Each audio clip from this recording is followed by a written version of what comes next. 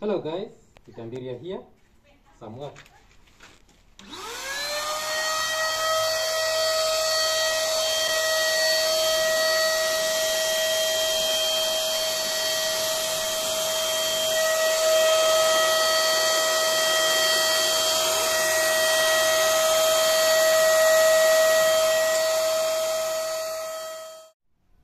Now I'm just checking for the undercoat, well, the primer defects.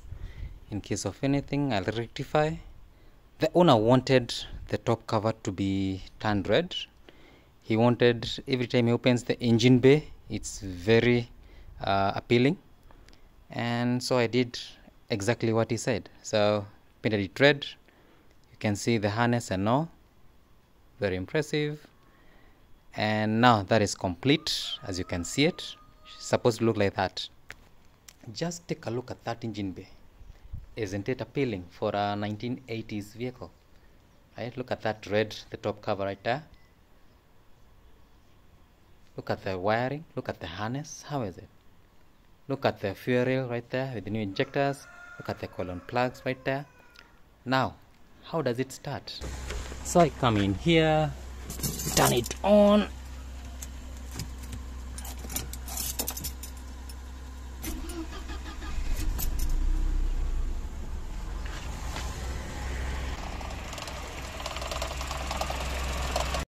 That rattling is caused by that gauge that shows you how clogged your air cleaner is. It's the first start in the morning. You can see a little bit of shaking. The RPM are low. So, how do I justify it's cold in the morning?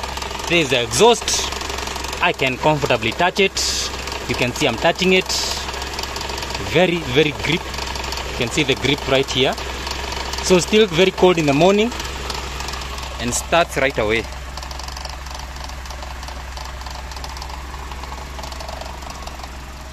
As it warms up, of course, the vibration will decrease and will be very stable.